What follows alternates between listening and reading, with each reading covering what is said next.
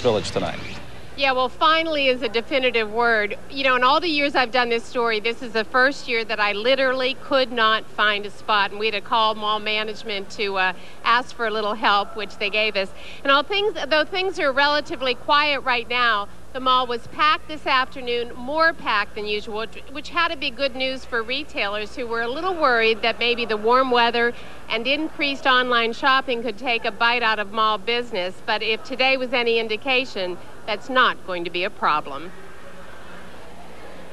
Every year on this day after Thanksgiving, the malls are packed with people. It's a tradition. It's a tradition. We do it traditionally the day after Thanksgiving because they come in from Philadelphia and they're very happy to share in the Pittsburgh shopping tradition.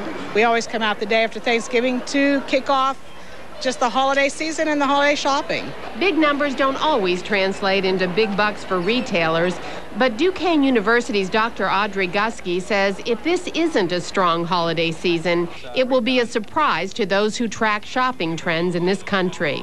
I think sales are going to be extremely strong. I'm predicting 7 to 8% increase, which is very significant. Last year there was about 4 to 5% increase, and that's the standard over the past, I would say, 8 years.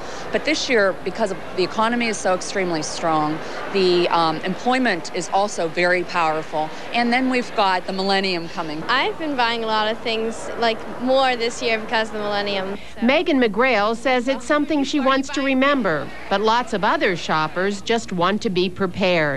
It has a hand crank on here. You turn it for 55 times and it would last for 1 hour of playing time. It also has solar cells on the top. But whether they're shopping for safety or for the season, remember what you see today is just a taste of what's to come. Although we have a lot of people buying early, there's a lot of procrastinators that come the last 2 days before Christmas Eve.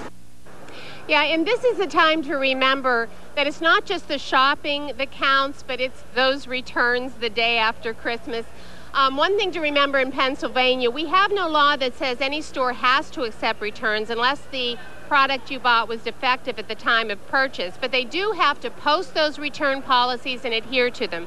So that means now is the time to look for them. Although the department stores have pretty liberal return policies, some of the small stores vary, and especially kiosks like the one we have back here, which bring about some great gift ideas.